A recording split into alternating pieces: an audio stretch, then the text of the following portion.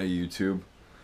I've had a few questions on how to kind of distinguish what certain patches are on World War I American uniforms, so I'll make a video. This is one of my originals. It's 32nd Division service coat, and it's I got the dog tags with it and everything, and it's pretty cool. Make sure you check all the pockets if you get originals, because these were in this pocket right here. Original shades. I don't know how old they are. The one side's broken, but yeah, nevertheless, they were in there. So we're going to kind of talk about the insignia and stuff, and this one doesn't have all of it, but I can show you and give you an accurate representation of kind of what I'm talking about. First of all, these patches are going to be post-armistice, 99.9% of the time. Okay, so these were put on after the armistice was signed, and people were kind of doing occupation duty in Germany or wherever they were at, and they kind of wanted to start showing off their unit pride. They got the idea of unit patches from the British during the Somme, when different units wore different insignia to kind of distinguish themselves from other units, and so people could identify where everybody was at and such. So anyways, on this one you're going to see that on the left shoulder we've got on top the unit patch. Now, a lot of these are going to just look like really old school, unique versions of the modern military patches that you know. Like this modern patch is in a rectangle now with an arrow, and they're all uniform. Back then, there was no standard, specifications or regulations on these unit patches because it was a new thing. So these are all going to be handmade or made in a little shop, and they're all going to be unique. A lot of them are just cut out from felt.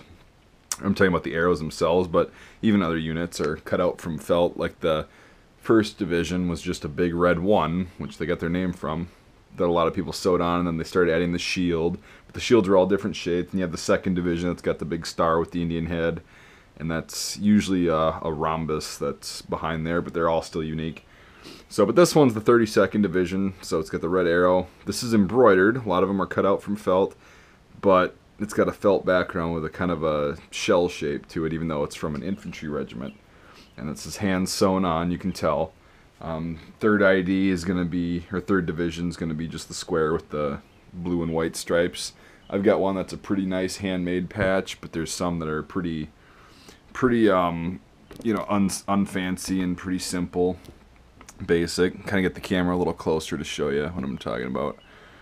So yeah, that's what your unit patch is going to be, and that's going to be on the top left shoulder. Okay, now some of these units, like the 1st Army, is going to have some of these units will have different units within this patch. Like some of the guys that were attached to the 3rd Army when they were in the 32nd Division have a little 3rd Army patch thing. So there's a bunch of that stuff. If you want to go do some research online, there's so much about the American Expeditionary Forces unit patches. But this is where they were born. Is post-armistice in 1918, and it's kind of cool to see the original patches and then look at them nowadays, because they really haven't changed that much. They're just a lot more uniform. So we'll move on from the unit patches, because that's kind of a cool little thing that you can check out on your own, because I can't possibly go through every single unit patch that ever existed in World War I. It'd just take forever. So now we're going to move down to what everybody thinks is a private chevron, and it's actually not. After World War I, when all these guys returned home, they got discharged. This is the equivalent of the World War II ruptured duck. So this is an honorable discharge chevron, the red chevron facing up, where in World War II a private first class insignia would have been, and nowadays, private. So if there's a red chevron on your service coat, that means that the person chose to sew this on after they were honorably discharged to show that they had served honorably and that they were no longer in. So if they wore this uniform to an event or a reunion or something, that's why they'd have that on there. So when you see that, it's not a rank, and it doesn't really add a lot of value because it's a pretty common deal. Well, skinny is going to mostly be handmade. This one's hand sewn, and might have been made in a little shop, but nevertheless. Now I'm going to kind of freaking flies. I'll bring the sleeve up a bit and show you on the bottom. I'll show you where this is in relation to the discharge chevron. It's at the bottom sleeve, about 2.5 inches off the bottom. But I'm going to bring this up for the camera so we got a decent angle to talk about it. So these are going to be your overseas service chevrons because they're kind of a goldish color and they're not silver. I'll get to that in a second about why you would be able to tell that. Once again, these are all going to be hand or locally shop made. This is some weird copper wire looking stuff. You see a million variations of this, and no two are alike because they're all handmade or made in small shops. Each stripe that's gold was authorized for at least 6 months of service up to a year in theater, like over in France in the combat zone. So this person was there for between 12 and 18 months because they don't have 3, so they weren't there for 18 months, but they also don't just have 1, which means between 6 months and a year. Now these are also given two different colors, so if you see a service coat with these different colors, you'll know what they are. If you see these in blue, you're only going to see 1 in blue, okay? And that's for people that were there in theater, but by the time they got there, it was almost over. It's like guys that got there in October, and September, October, and November, that were there for less than 6 months, but were still nevertheless overseas. And then the silver ones are going to be the same standards as the gold for every 6 months, except stateside service during the war. So some of these guys are actually going to be wearing, 1 silver and 2 gold if they really got into it. But that's what those mean. The gold ones, they're kind of hard to tell. The silver ones are pretty obvious, I've noticed, because the guys were at home and they had more opportunities to get stuff custom made.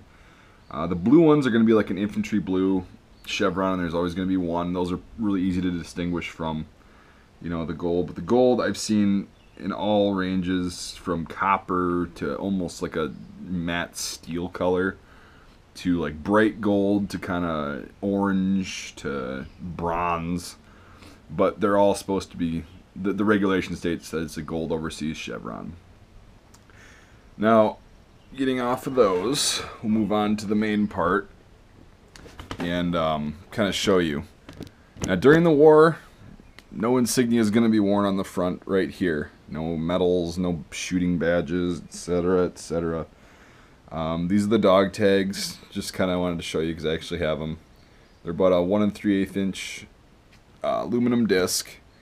And they're all hand stamped. This guy changed units or something because he got rid of all the other stamping information. Kind of show you that a little bit. But yeah, so those are dog tags. Those are obviously worn under the tunic or service coat. Now the collar discs, I kind of brought that up in my other video about the uniforms on my reproduction stuff, but collar discs, this one is kind of a cool thing. It's a state disc and it's also a regimental disc, so this means it was shortly after World War II, or I'm sorry, shortly after World War I, or made at the very end of World War I, customly. So you've got the backing leads me to believe that it's a post-war thing because it's got the kind of checkered backing. But it's got U.S. Michigan 125th Regiment, so it's actually a post-war disc. I showed you in the other video, this side's usually for World War I going to be U.S., U.S. National Guard, or NG, and then U.S. National Army, or NA, with the script or the block, kind of like that. And then this side's going to have the regimental stuff and the company letter, or just be blank for your branch of service. So this one doesn't have 2, it's only got the 1, which is kind of strange. The buttons, obviously, they're going to be just the standard U.S. Eagle style with the Great Seal on it. And they're going to be rimmed. They're going to have kind of a horizontal striped background. This is kind of a cool little deal. This is a family or a privately purchased dog tag. It's got the same info as it does on here relatively, except it's a lot smaller and it's made out of steel and it's actually engraved instead of stamped. So some guys would have had that, some guys wouldn't have. Alright, now we're going to move on to a hypothetical because this guy doesn't have anything on his right shoulder because he was most likely just a private and was not wounded, it appears. So, alright, right here, like I showed you on my video of my reproduction stuff, you're going to see that they're going to have rank if they're NCOs, or even some PFCs post-war had the circle with their branch of service or whatever, like infantry cross rifles. Well, this guy doesn't have any, but this is where they would be, and that's their actual rank, not the red private looking thing that's actually the discharge chevron. And then down here, about 2.5 inches up, just like on the overseas service stripes, you're going to have wound stripes. and those are going to be gold. So if they have a chevron on the right sleeve on the bottom, or they have 2 or 3 or however many, those are given if they were wounded in direct action with the enemy, or they received medical attention after the suspicion or the fact that gas was used. So I've got another tunic that I think I made a video on a while back. It's another 32nd Division tunic, and it's got 2 wound chevrons on it, so that's kind of interesting. The person got either wounded or gassed twice. In the 30s, these guys could actually exchange the wound chevron for a Purple Heart in most cases, so a lot of them would do that. You couldn't wear both, but that's why you'll see a lot of World War I vets later on, after World War II, they've got a Purple Heart on their uniform instead of a wound chevron. But that was all subjective to the individual. So after the armistice was signed, you could also see the guys wearing like if they were on the Mexican border prior to the going over to France, they would have had, you know, that ribbon, their shooting badge. It was all up to the individual what they wanted to wear. When there's no more action, the guys aren't going to be wearing, you know, their combat stuff. They're going to want to wear, kind of show off their regimental stuff. The unit patches were kind of a unit pride thing, and rightfully so. It's pretty neat.